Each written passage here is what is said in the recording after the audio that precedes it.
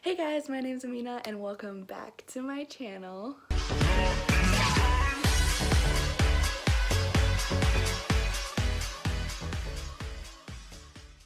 So today I'm actually going to start off with a story, and that is the fact that I had a marketing test this morning and there was a lot of glitches in the system, and I got an email like 2 hours after I actually completed my test, and he said that there was a glitch in the system and that if we went back in and it told us to begin the test, it didn't save our score. So I went back in praying that it saved my score, and of course it did not. So I emailed him frantically because I got a 98% on this test and I really didn't want to retake it because it's all different questions again. And I was like, hey, I actually sent my score on Snapchat to my 8 best friends on Snapchat. If one of them can screenshot it and send it back to me, can you give me the test grade that I originally got? He told me that he wanted to see the picture that I would send him first, and then he would decide if he would take it or if he would make me redo it. So I frantically texted a lot of my friends that haven't opened it because they sleep in super late, and I was like begging them to take a screenshot of it. One of them finally did. I sent it over and he took it. So I think that was like the biggest accomplishment of my day. It was terrifying at the same time, but we did it. I got a 98 on the test. But to get on with today's video, I am going to be sharing with you guys the shows that I am obsessed with or have been obsessed with in the past few weeks or months. And I know this is the perfect time to be watching and catching up and binging shows on Netflix, Hulu, or Disney+. There are a lot of other services, but I'm actually going to be giving you my show recommendations for those 3 services. So Hulu, Netflix, and Disney+. So I'm actually going to start off with Netflix. So on Netflix, there are a lot of shows. There have been recently a lot more new shows, but I have not been looking into them, to be honest, because I have been obsessing over some shows on Hulu. Sorry. However, I will be sharing with you some of the shows that I have been obsessed with in the past or tried to get my boyfriend to watch with me recently. So the first show that I'm going to share with you guys is The Vampire Diaries. I'm sure a lot of you guys have heard this one. I just started rewatching it with my boyfriend. I only got up to season 5 on it. However, a lot of people spoiled the ending for me, so thank you. And of course, I had to spoil the ending for my boyfriend as well, because that's the kind of person I am.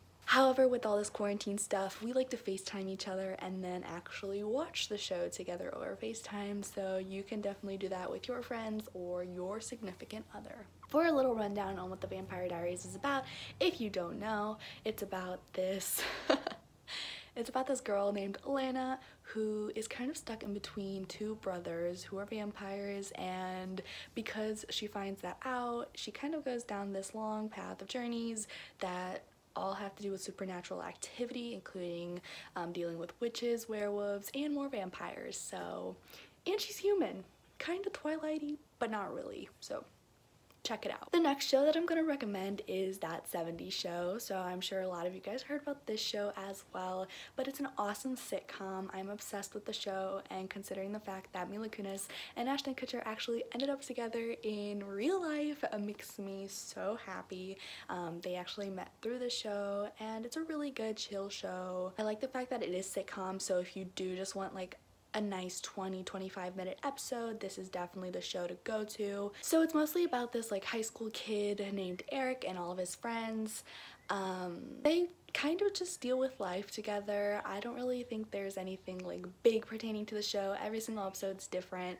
They deal with all like the high school-y kind of things, and then they kind of just grow up together, get over those things, and move on with their life all together. Another show that I'm going to share with you guys is Dynasty. So Dynasty is actually a spin-off of a different show.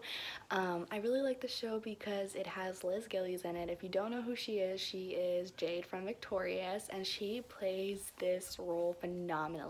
So she is so savage, and she just has a lot of woman empowerment in her. It is definitely not a girly show. The show is about her family being very rich because they run their own company and business and everything that has to come with that. She also wants to be her own like businesswoman, head person, but her dad kind of belittles her just because she is a woman in the family.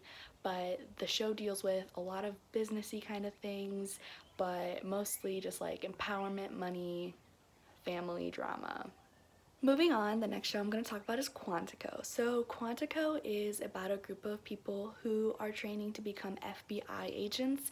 They complete their training, and by the end, just before they're about to finish or when they finish, someone plots a terrorist attack and frames one of the FBI trainees, and so now the whole entire world is against her, and she is using all the things that she learned in classes and during her training to figure out who actually did this and who put her in the spot of looking like she is the one who did it. That's a very good like crime detective kind of show. I'm very into those shows, so if you are too, Quantico is definitely a good one for you. Moving on, The 100. I'm sure also many of you guys heard about this one, but it is about 100 delinquents who are sent to Earth after this big radioactive thing happens, and they want to test out if Earth is livable. And so they send these like 100 delinquents, and once they reach Earth, they not only figure out that it is pretty livable in some places, but there are actually been people living there for quite some time now, and now they're running into territorial issues. So it is a very, very good show. It's kind of Game of Thrones-y, but not really at the same time. Jane the Virgin. So Jane the Virgin is exactly what it sounds like. The main character's name is Jane, and she is a virgin, plain up, but she actually ends up getting impregnated by her doctor by accident. The whole entire show basically revolves around the fact that she is now a mother and she never actually had sex. And it is a really good show. It's lighthearted, family-based, so check it out. So the last Netflix show I'm going to talk about is Beauty and the Beast. So a lot of people actually don't know about this show, and I'm disappointed because it is really good. It is about a army soldier who was basically like powered up to be like this ultimate soldier, and they did that to the entire army. Once they realized that they were getting out of control, they killed off the entire army, but this one dude ran away, and he's been in hiding with his friend for like the longest time now. However, a cop comes to investigate where he is living and accidentally runs into him, and you kind of know the rest already without even watching. But it is a really, really good show, and I definitely recommend that one. Even though it's only 3 seasons long, I believe, it is definitely a binge-worthy show. Moving on to Hulu. So I told you guys earlier, I have been obsessed with one show on Hulu, and you guys will not believe what show this is, but I have been obsessed. Keeping Up with the Kardashians. Who would have thought? I am absolutely obsessed with this show. I'm already on season 7, and I only started about 3 months ago. I do know that it is scripted, but it still makes it really interesting the way they all handle situations and things like that. And it just made me learn more about them as actual people in a way, and I kind of judge them less for their upbringing and the way they came to fame after seeing like they actually do work really, really hard for where they are today to try and get away from their past. So definitely a show to watch if you're looking for comedy and family drama for sure.